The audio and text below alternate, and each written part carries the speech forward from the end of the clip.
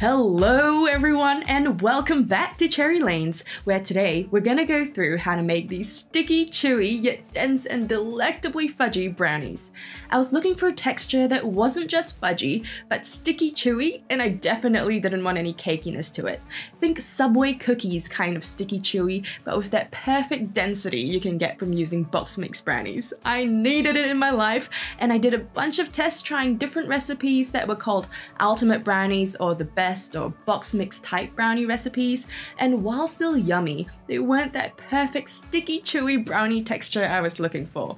If you follow me on my socials, mainly Facebook or Instagram, you've probably seen how many tests I've done for these to finally get the results I wanted, and I'm so flippin' stoked. Alright, now enough talking and let's get straight into it.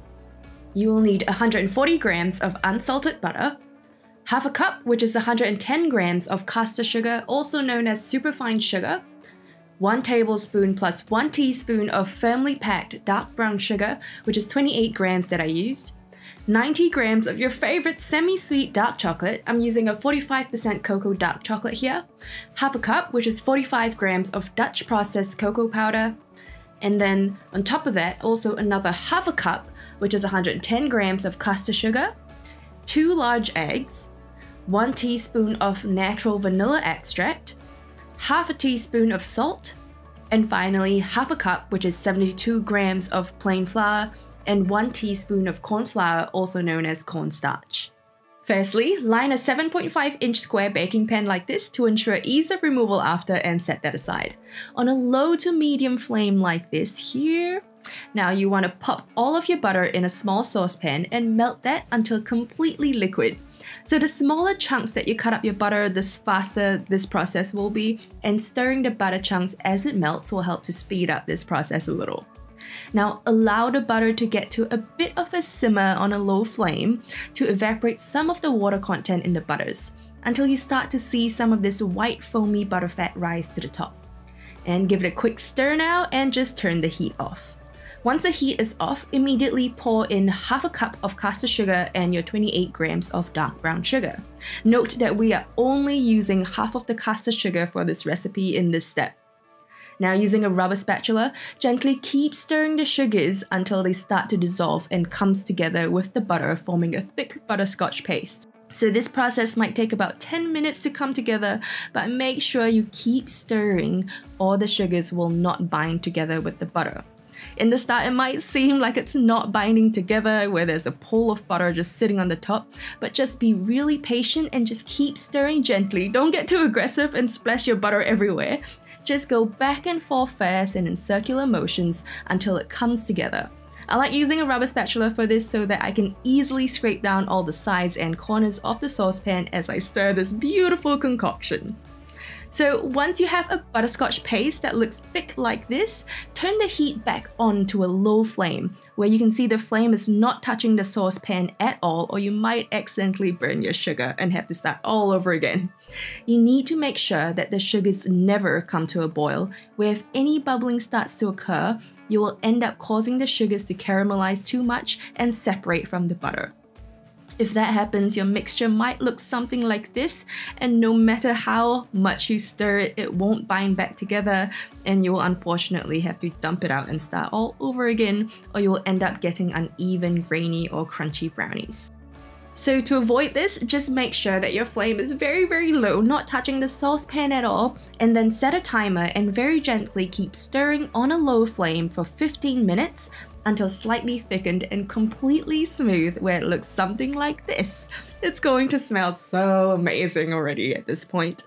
Now, once this butterscotch caramel mixture is nice and thick, turn the heat off and keep stirring to gradually bring the temperature down to approximately 50 degrees Celsius.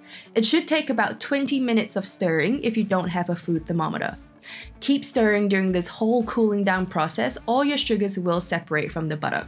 You can see my mixture is only 44 degrees because I had to transfer some footage halfway through filming, but ideally 50 degrees is the ideal temperature for you to dump all of your dark chocolate pieces in there for it to dissolve without burning. Now just keep stirring until there are no more chocolate pieces inside. Just gradually keep going around until completely dissolved, and your mixture should look something like this. By then, your mixture should have cooled down to approximately 40 degrees Celsius. So now simply add all of your cocoa powder into the mix and very slowly start by folding in the cocoa until it starts to come together just like this, and then now simply stir it in until all of the cocoa powder is completely dissolved and your mixture looks thick and gooey like this. It is completely normal to still see sugar grains in the mix. Simply set that aside to cool, and now using a large mixing bowl, crack in 2 large eggs and give it a quick mix on a low speed to loosen up the eggs a little.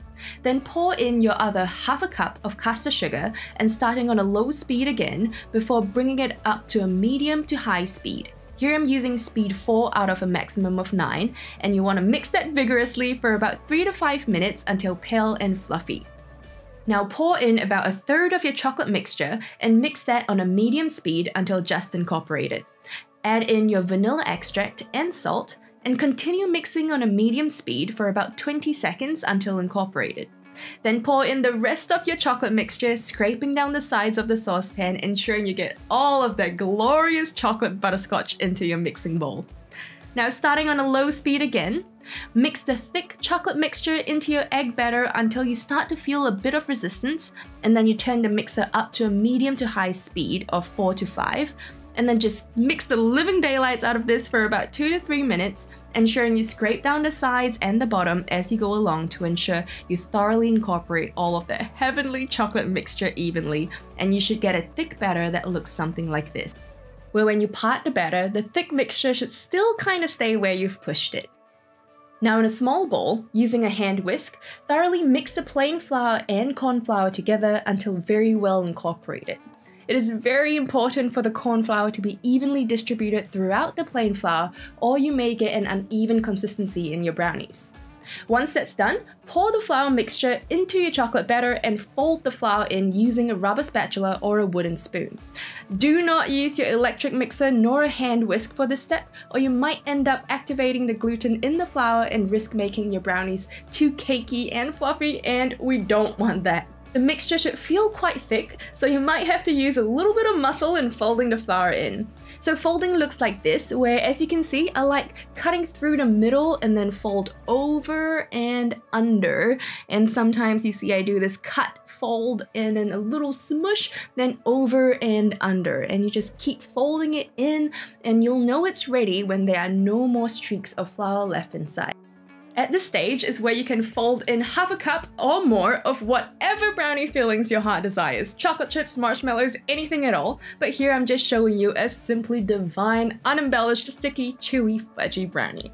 So you plop all the batter into your baking pan and carefully use a small angled spatula or the back of a spoon to smooth the batter as evenly as you can. Ensure your oven is preheated to 180 degrees Celsius and set the timer for 27 minutes. Removing the brownies after 20 minutes to give it a quick bang on a heat-proof mat to deflate it like so, and stick it back in for the remaining 7 minutes. Banging the air out midway will help you achieve a much more even brownie where there won't be a gap between the middle and the crust. You'll know your brownies are done when you stick a skewer into the middle and it comes out with just a few crumbs stuck to it. Once your brownies are cool enough to touch, simply pick up 2 sides of the baking paper to remove it easily from the pan. Now using a sharp knife, simply slice down on your brownies, ensuring you don't drag the knife, cleaning off all the sticky crumbs between each slice until you have 9 deliciously sticky, chewy, and fudgy brownie squares. The edges are definitely more sticky and chewy compared to the middle. Let's have a listen.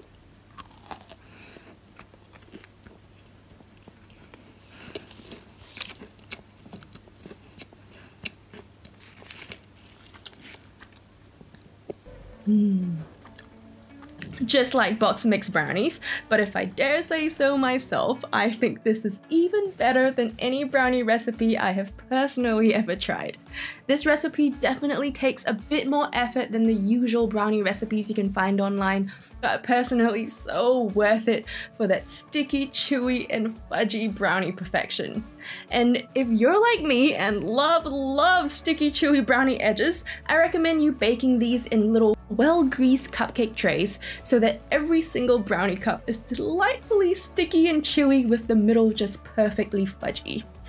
And as always, the full recipe and more details are in the description.